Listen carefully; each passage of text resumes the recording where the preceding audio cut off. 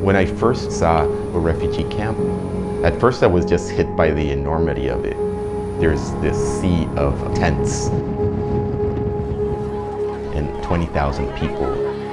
It's overwhelming just being hit by that and saying, okay, I have no excuses. I just have to do something. That's why we started iACT.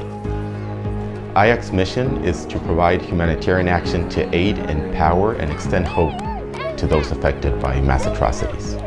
We work with refugees on providing education for their children,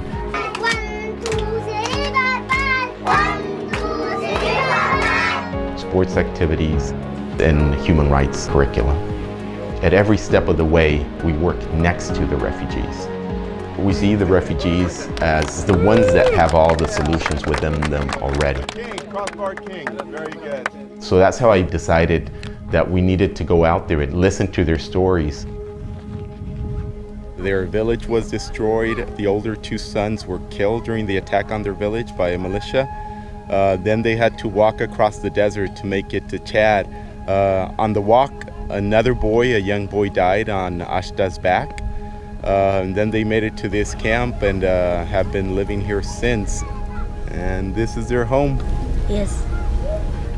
Refugee camps are full of doctors, they're full of community organizers, they're full of teachers and midwives and people who've had experience. They've just gone through a horrific experience themselves, but that doesn't take away all the assets that they bring with them when they come into the camp. If you can start the conversation with listening, it opens up the opportunity for that person not only to be heard, but to feel like they're part of the solution. When a community itself feels empowered and has the right skills and capacity to take the program and expand it and run it without outside influence, I feel like that is success. We take hope very seriously. These children, boys and girls, are going to be the leaders. Supporting their hopes and aspirations for a peaceful life is making the world a more peaceful and more humane place for everyone. I act because I know that we can live in a peaceful world.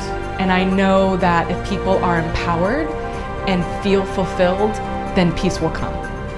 I act because I'm a father, and I believe that every father should be able to give their children hope.